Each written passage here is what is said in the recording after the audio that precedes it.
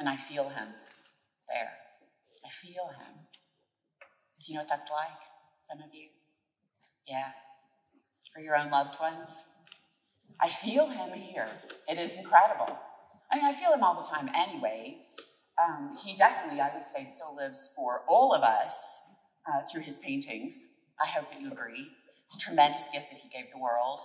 For me, of course, he also still lives, and for others, in my heart.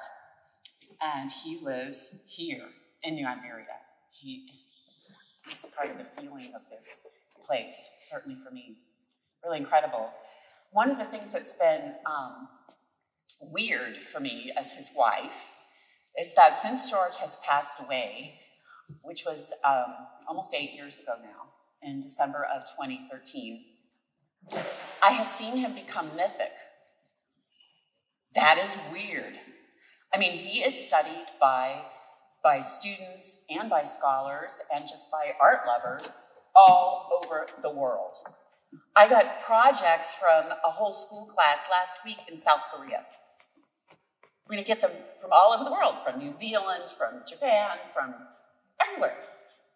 George Rodrigue from right here in New Iberia, who, Catholic High, this would have been his 60th class reunion this year, I was reminded of. How wild. It is to me. Yeah, mythic. So I see people talk about him almost like he's this otherworldly entity, not a real person. But for me, he's just George.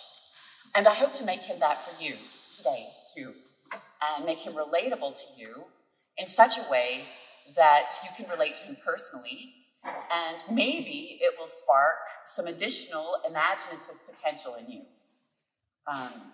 Some additional drive to pursue your dreams.